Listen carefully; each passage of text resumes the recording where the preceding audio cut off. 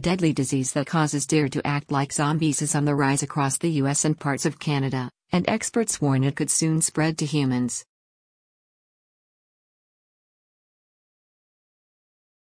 Chronic wasting disease, CWD, also known as zombie deer disease, has been reported in 22 states and 2 Canadian provinces as of this month.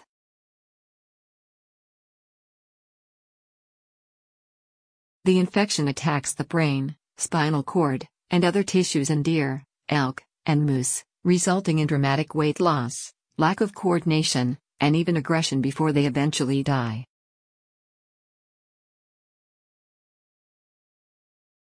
While it's not yet known to be transmissible to humans, a recent study found for the first time that macaques could get the disease after consuming infected meat, sparking fears that a variant targeting humans could soon emerge.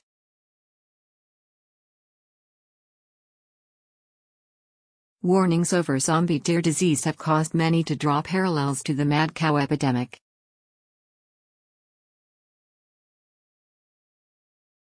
For now, however, there is no evidence that people can be harmed by infected meat, according to Colorado Public Radio.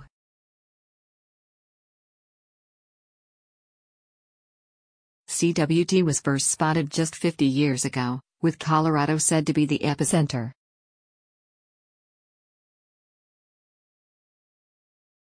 It can be found in both free-ranging and farmed animals, and is known to have horrifying effects on those it infects, but it can be years before an animal begins to show signs.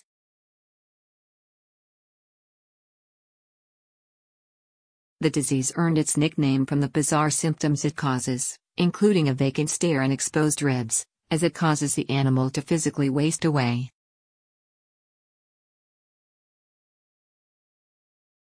But to date, there have been no reported infections in humans.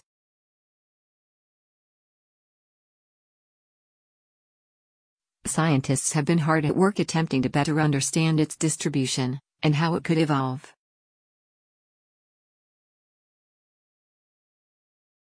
In the last hunting season, CWD testing for mule deer in some areas was required by Colorado Parks and Wildlife, according to CPR.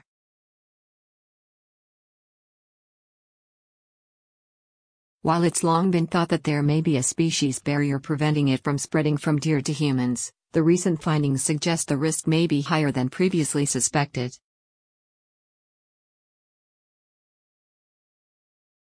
Given how recently it was first discovered and the likelihood that it's still evolving, some scientists suspect it's only a matter of time before a prion emerges that can spread to humans. Mark Zabel, Associate Director of the Prion Research Center at Colorado State University, told CPR.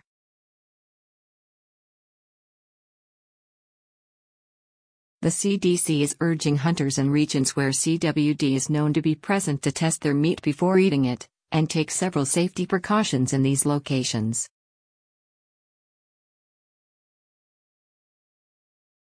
And officials in Canada aren't taking any chances.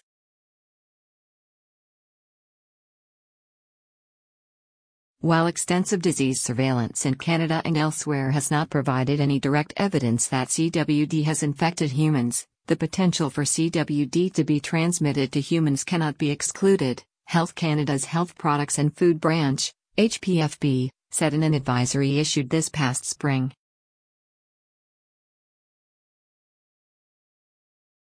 In exercising precaution, HPFB continues to advocate that the most prudent approach is to consider that CWD has the potential to infect humans,